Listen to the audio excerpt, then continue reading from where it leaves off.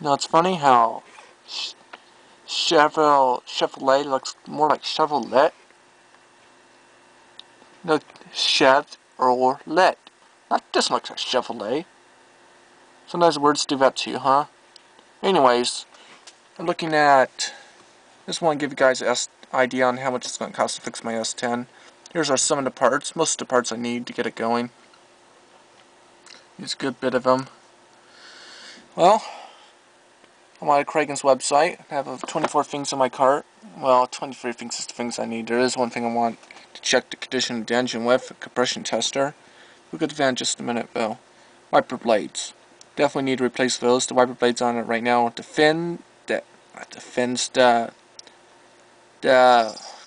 are those things called? The little blade parts, you know, the little fin parts. Well, those are like totally gone, and I'm actually afraid to actually use them because they actually might scratch the windshield up more than it already is. My drunken dad messed up when he forced the wiper blades to go and almost broke the linkages. Yeah, dumbass. For one wiper blade, $7.99, and of course I did quantity too, so it's $15.98 for that. Wiper motor. You need a new wiper motor. Wiper motor works on low, but not on high. And I actually think that's why I actually might need a new switch, because actually, they put a too big of a fuse in so it wouldn't blow, and they actually burned up the little teeny switch. It isn't that big, so that'll explain it, why it doesn't work at all.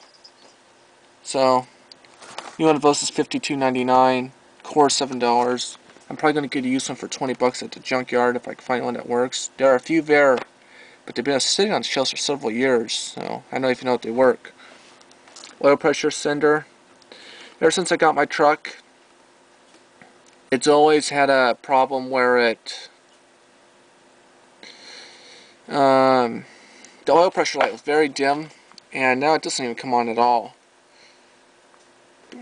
So, I want to see if I can clean up the connections, make it work. If that doesn't work, I'm just going to get a new sender for it.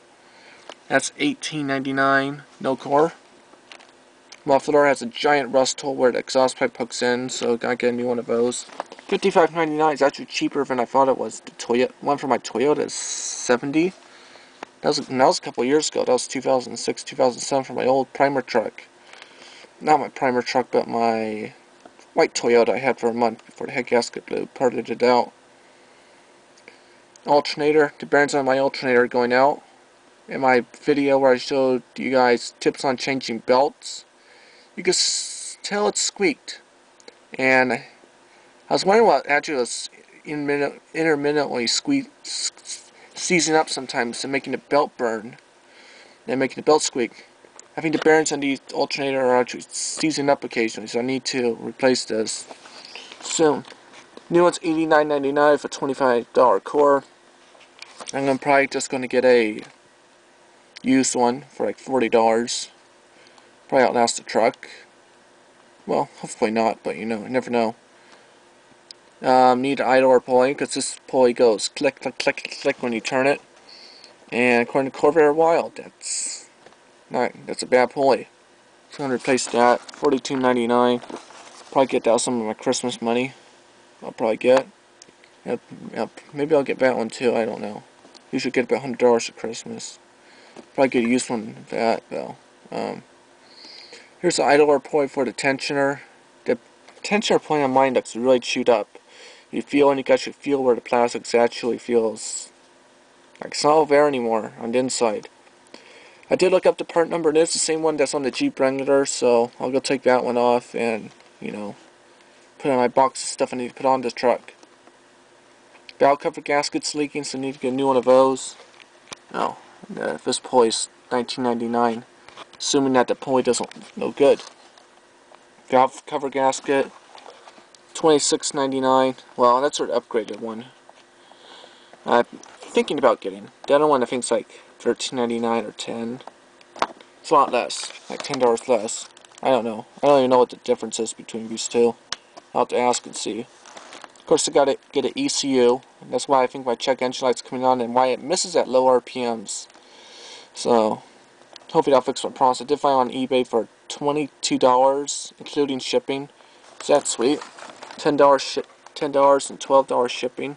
$10 for the computer and $12 shipping. A new one of these is $79, $79.99 with a $60 core. Well, I really want that thing back. Oil filter, gotta get back when I change the oil. Keep the engine going, you know. And motor oil. Oh, the oil filter $6.99, quantity 1. Oil $4.99. I did do 5. I wasn't sure, so I just randomly did 5 quarts. It's about what my truck takes, and has a similar size engine, 2.4, and this is a 2.5, so you know, might need a little bit more. Or maybe not as much. We'll see. Want to get a locking gas cap for it. That one's $13.99. Door seals, definitely need those. After that big rain we had, actually the inside, the floors were actually damp, so I need to fix that. That's probably why the headliner has mold on it. Gotta fix that. This one is $30.99 for, you know, 1 door seal, and 2 of them $61.98.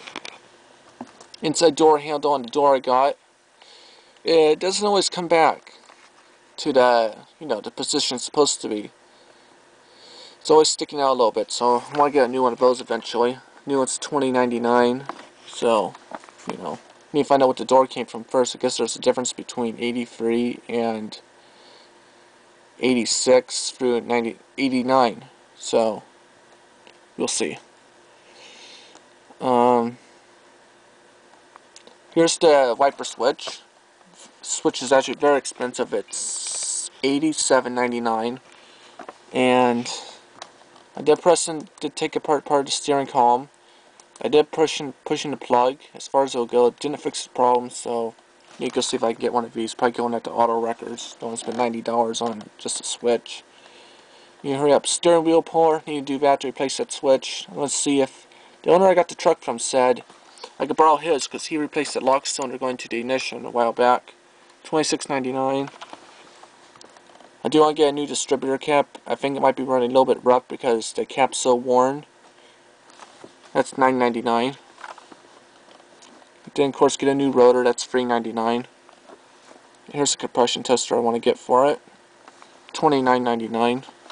We'll see how good the engine is. I do have a feeling it is rebuilt, but you know, it looks really clean for considering the condition of the rest of the truck. That's like the best part of it. We'll see. And I think the fuel pump's a bit weak, so might be looking at a new one of those soon. $79.99. Expensive little bastard. Starter, $56.99 with a $30 core. O2 sensor. I think O2 sensor might be going out. I'm still not sure. It's not putting a check engine light on or anything, so I don't know. I might not get that one at all. It's only $20 though. $19.99. I do need a new water pump. $27.99. I'm going to get the new one, not the remanufactured one. I think it'll last longer. Of course, the gasket, that's 99 cents. And that's it. Total is $999.70. And that's not including tax or, you know, the tires I need to get for it, or, you know, or I need to pay someone to help me put the rotors on it, you know, stuff like that. It's probably going to go up a little bit, probably be close to $1,500. It's a lot of money put into a truck that was, it's only worth about $1,000 in excellent condition. And I'll do it. I'll make a video why I'm actually going to fix it. A couple reasons. Well, anyways guys, I want to share that with you. And I'll tell you guys about a new account I opened up. I want to get it just right before I tell you guys about it though. So, over and out.